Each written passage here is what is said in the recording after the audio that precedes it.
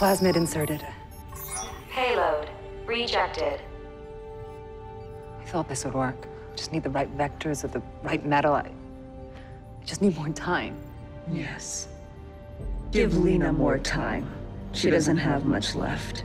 Because when I'm free, I'm gonna rip out her spine. And when that's done, I'm gonna crack this planet in half. You'll hear every scream. Okay. We don't need to hear that. What was that? It's a refractive scatter field.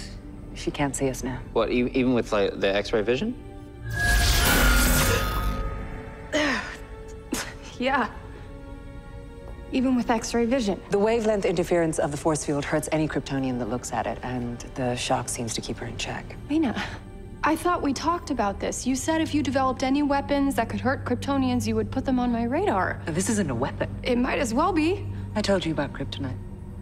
And I will tell you if I make it again, because I agreed to that. But with regards to other things I work on, this may come as a shock to you, but I don't think about you while I'm doing it.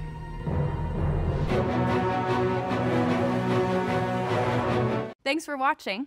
Subscribe to our channel to see more from Supergirl.